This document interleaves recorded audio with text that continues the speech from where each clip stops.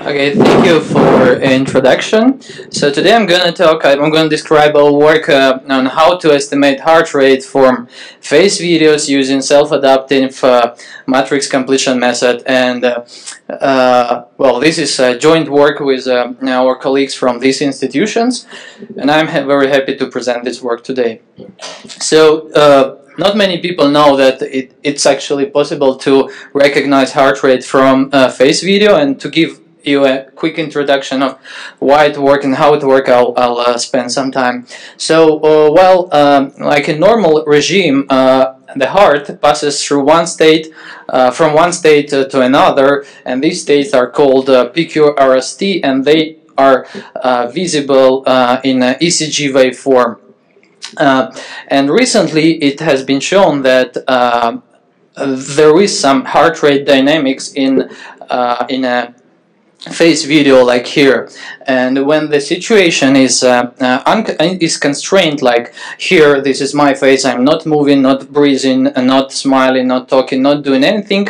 If we combine those two channels, we see that the underlying heart rate dynamics is preserved, and this has been exploited by many works in the literature using different methods.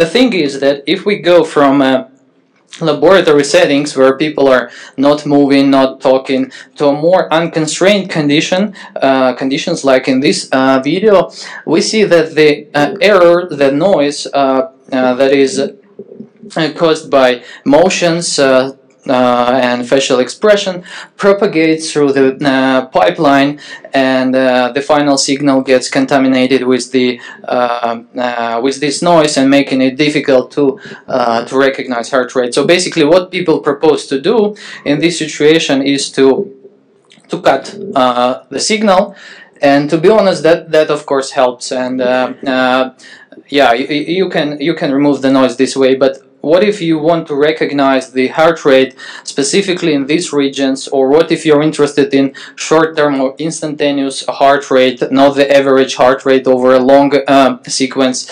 So, and this is the purpose of this work, basically to allow heart rate estimation from videos that are unconstrained. And the main motivation behind this work is that basically everything is inside the face. So all the motions, all the lighting, and all kind of source of information that we need is in the face. So on this graph on the left, you can see different face regions, and the graph shows what dynamics these regions have over time when a person is showing some facial expression or motions. And as you can see here, for example, the orange rectangle has more noise than the green one, and this can be seen throughout the whole sequence.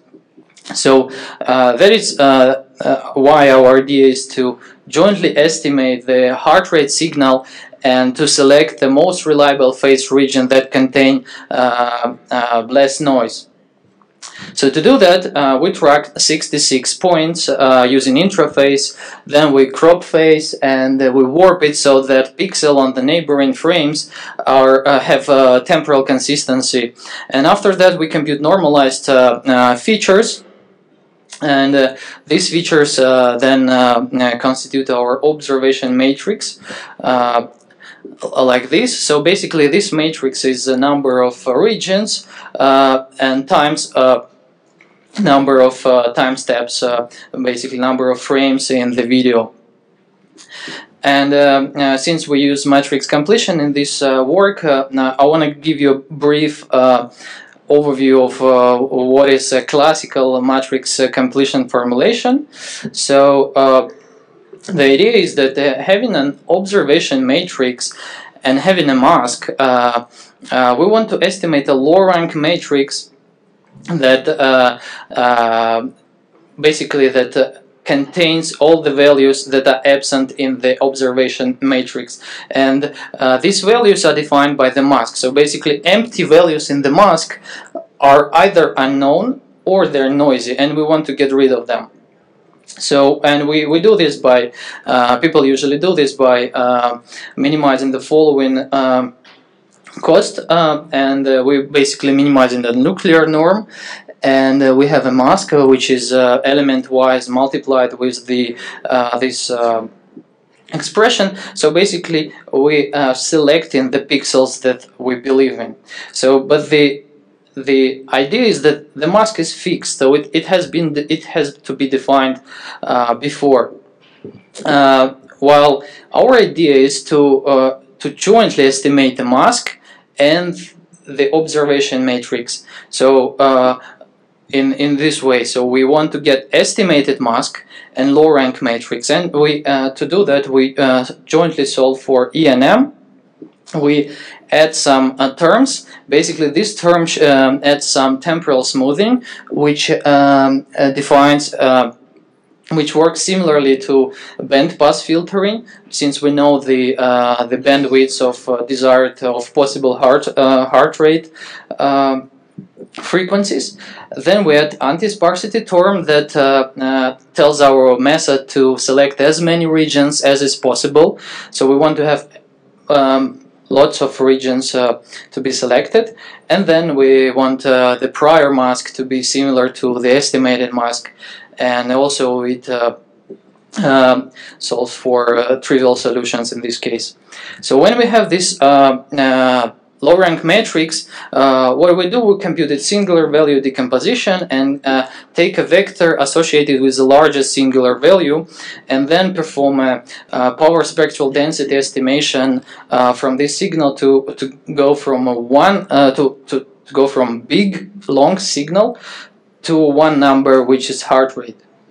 So this is the method, a quick overview of the method, and now I want to talk a little bit about the results.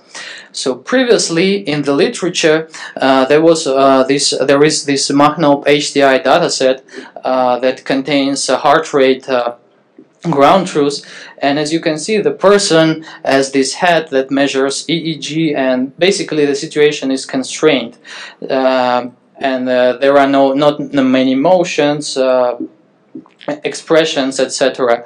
So, and that is why, as you can see, that a recent method saturate. So it's the data set, the method saturate on this data set. So although our method shows higher performance, but it's just a little bit higher. Whereas if you go to a more unconstrained scenario, such as this data set, as you can see, this girl she's experiencing fear, and well, they do it by throwing darts in her face 3 times, and you can see that from her facial expression, and also there is a blue line that indicates her heart rate. So this dataset is valuable for this kind of works, and it will be presented tomorrow at the poster session. So yeah, and on this difficult dataset, our method shows much better results because it was specifically designed for this purpose. Basically, we select only reliable regions, but while discarding the noisy ones. Additionally, what we would like to show is that we do short-term heart rate estimation. We split a sequence into small pieces like 4, 6, and 8 seconds, and compute heart rate for these short time windows, and get better results than previous works. So I want to give you some idea on effect of self-adaptation. As you can see that the sparsity, the line shows the sparsity of the initial mask. As you can see that the sparsity plays a huge role when there is no self-adaptation, while it's irrelevant when there is self-adaptation, because the method always converges to the optimal mask position, mask state. And some qualitative results. This is for short-term heart rate estimation. We split it in 4 seconds, and as you can see, the green line is the ground truth, the blue line is our method that is able to follow the ground truth, and the red is the baseline, which is not able to capture the dynamics, and basically, yeah, it computes just the average heart rate. And yeah, more recent video. So it's a real-life demo of a guy giving a public speech similarly to what I do now. So yeah, as you can see that well, a friend of mine advised me to use post-Brexit video, but I didn't dare to do that. So we're admiring pre-Brexit. So yeah. By the way, I forgot to take my smartwatch, so I don't know what's my heart rate now. I wanted to measure that, but I think it's kind of at this range. So take-home message is that FACE contains lots of information for heart rate analysis. We don't need to use any background and other things. The discarding noisy region helps.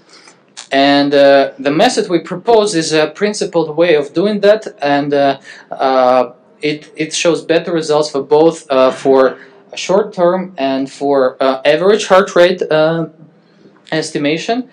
And in future work, we're extending this to a multimodal heart rate estimation, which includes the different modalities like thermal, infrared, and other things that we can capture. And also we are going to predict other physiological signals such as respiration rate and other things. So yeah, I've finished with this nice demo, and that's it.